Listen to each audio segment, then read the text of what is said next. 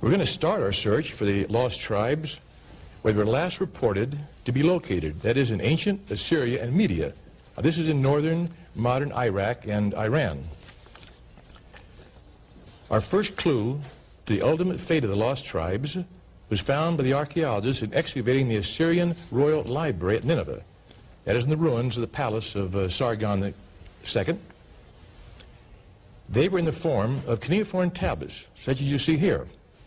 These were actually uncovered over a century ago, translated in 1930 by Professor Waterman of the University of Michigan. But their relevance to Israel was completely overlooked.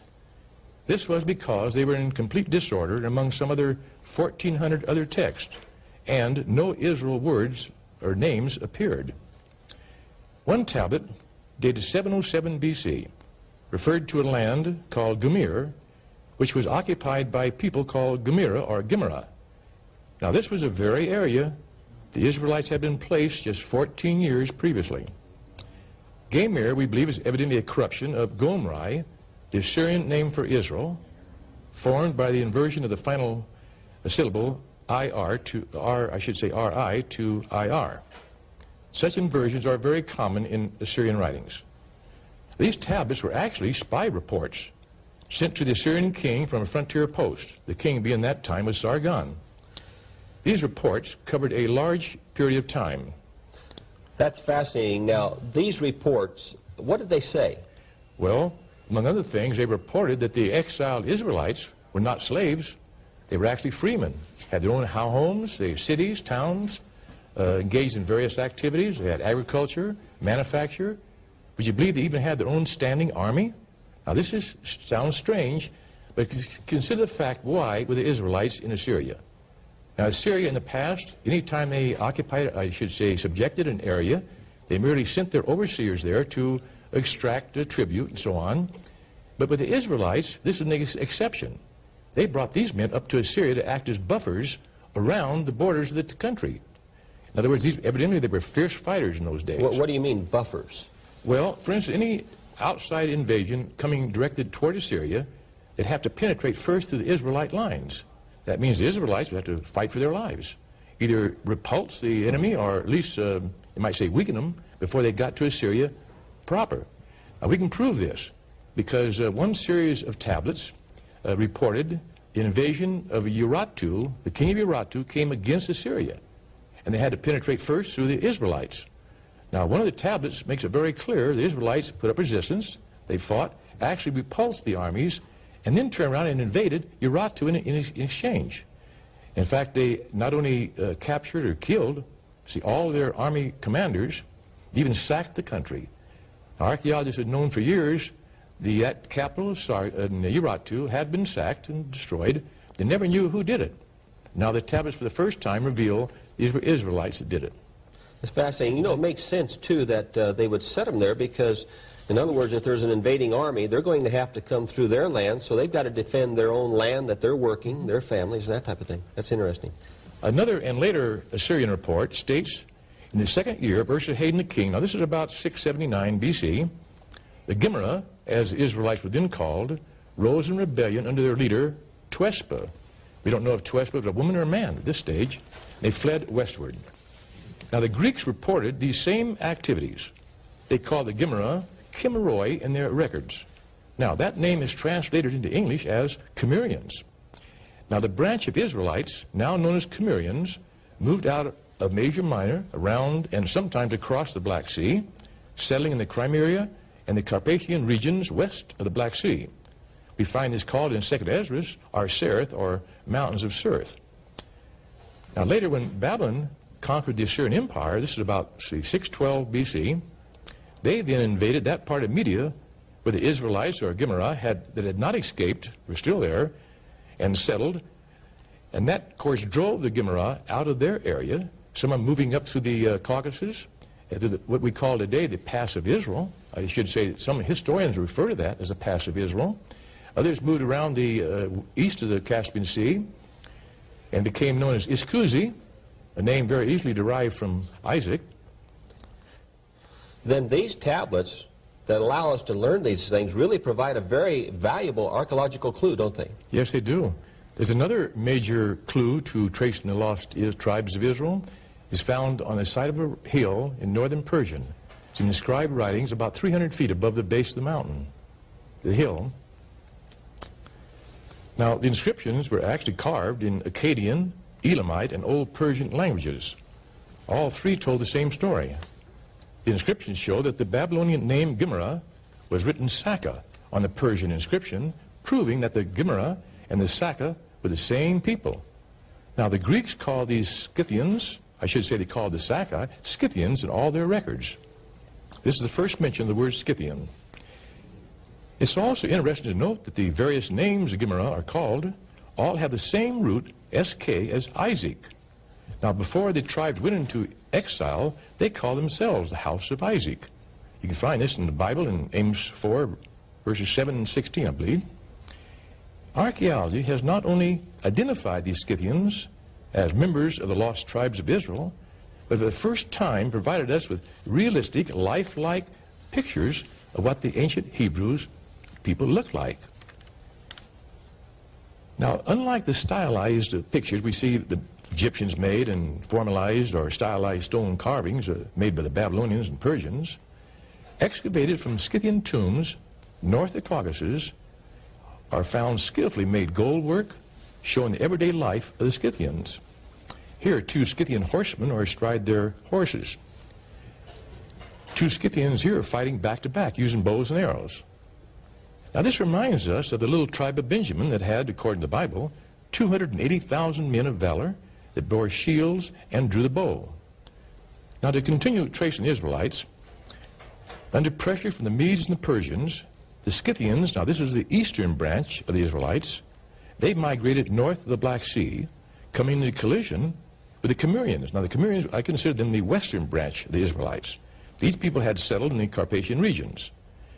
Now, the kinship lost during the passing centuries, ensuing battles ended with the Cimmerians being pushed out of the area, and they moved westward.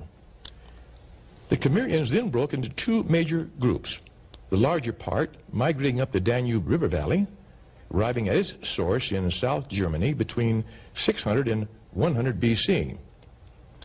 Now, Roman historians, they call these people Celts. This is the first mention now of the word Celt. A small group moved into the sparsely inhabited regions of the Baltic, but the Romans called them by the abbreviated name of Cimbri. Now, between the 4th and 1st centuries BC, the Sarmatians, now these are a mixed non-Israelitish people, we believe partly Iranian, were pushing westward.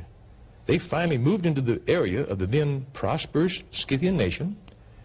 Continuing warfare then drove the Scythians out of their land, as they had done the Cimmerians, and the majority northward toward the Baltic areas. Now, by the end of the 2nd century BC, we find only two small pockets of Scythians left on the shores of the Black Sea. Now, the Scythians, in turn, pushed the Cimbri westward to Jutland and the coast of Holland. Now, during this period of time, the Celts were expanding in all directions, many of them pouring into Britain to form the bedrock of the British race. About 3000 BC, some of the Celts invaded Italy and sacked Rome. Others migrated back into Asia Minor, where they were called Galatians by the Greeks. We now know that Paul's letters to the Galatians were to his kinsmen Israelites, that is, descendants of the earlier Galatians, although called Gentiles by the modern Bible translators. You know, that really helps to clear up to a degree, or major degree, this term Gentile. A lot of people have a lot of problems with it, but the word itself is ethnos, and it means nations. That's right. And what you're talking about here are nations, and of course God told Abraham his seed was going to form a multitude of nations. Those nations would definitely be Israelites. Now, as the Sarmatians occupied Scythia in South Russia, there was a tendency to confuse them with the Sarmatians, because people are usually identified by the name of the land they live in. Now, the Romans, they solved the problem. They introduced the word Germans for Scythians. Now, the word genuine, or genuine, I should say, is Germanus or Germani. That's the Latin word for genuine. So in all the Roman records, except for a few outlying areas, they dropped the name Scythian in all the Roman records. They applied the word Sarmatians or Germans. Now, from that Well, I guess you get the picture. Yeah, oh, it's fascinating, yes. Now, don't think for a minute we're talking about the German nation today. Right. The Cimbri were eventually driven out of northwest Europe. One group migrated to Italy, were nearly all wiped out by the Romans. One group made their way back into Spain to be known as Iberians. Now, Iberians is the Gaelic name for Hebrews. And eventually, many of those migrated into the Ireland as Scots. They named the island Hibernia, that early name for Ireland, a name that still exists. One group crossed the English Channel into northern Britain to form the, form the roots of the nation of the Picts. Now, during the succeeding centuries, the Scythian Germanic peoples broke into many divisions, possibly in some instances into their original Israel tribal families, like the Angles, Saxons, Jutes, Danes, and Vikings, to name just a few. Now, between 450 and 600 AD, some of the Angles and Saxons moved into Britain as Anglo-Saxons. The Celtic Scots, for the most part, moved into northern Britain and established the nation of Scotland, although some settled in northern Wales, the Isles of Man, the Scilly Islands. Now, many Germanic tribes poured into the land south, that is, after the Celts began to move out and vacate the land. These Germanic tribes established the Gothic nations, the Vandals, Lombards, Franks, Burgundians, Visigoths, Ostrogoths. These Scythian Germanic people, or tribes, formed the modern German, Swiss, French, Italian, Spanish, and Portuguese nations of the day, although there has been, over the centuries, an infusion of non-Israel blood in these nations. The northern Scythian Israelites that had settled in Scandinavia, we read of them in history, raiding and establishing colonies in Western Europe, Britain, and Ireland. One group settled in France became known as Normans, who later forced their way into England under William the Conqueror in 1066. What happened to the lost tribes of Israel? You now know the answer. They were never really lost. They only lost their identity as they migrated over the centuries westward. You know, suddenly when you put the historical research that you have in your book, The Missing Links, and you couple the cuneiform tablets of the Assyrian Empire that you have studied, suddenly you have the keys that not only show they were not lost, but that God was keeping his promise all along, wasn't he? He said they would go to the north, to the south, the east, and the west. There's one thing that came to my mind as you were talking, and I brought this out in an earlier teaching, and that is Ephraim and Manasseh. Then it seems like what you're saying there, that these people formed the bedrock of the British nation, which formed a multitude of nations themselves. It would almost seem then that they at least represented, or in a representative way, one of these children, Ephraim and Manasseh. What do you think? You're right. I'd like to add one other point. Our Celto-Saxon ancestors, they first settled in Western Europe and in Scandinavia, in the Isles of the West, in fulfillment of Jeremiah 31, verse 10, which reads, "Hear the word of the Lord, O you nations, and declare it in the isles afar off, and say, He that scattereth Israel shall gather him, and keep him as a shepherd doth his flock." I believe America is a regathering of Israel, where we have been, as was prophesied in the Bible, quote, blind to our identity. I believe that we whose roots are traced back to Abraham are Abraham's children, of which God said, as long as the sun, moon, and stars exist, so will the descendants of Abraham continue as a nation before me.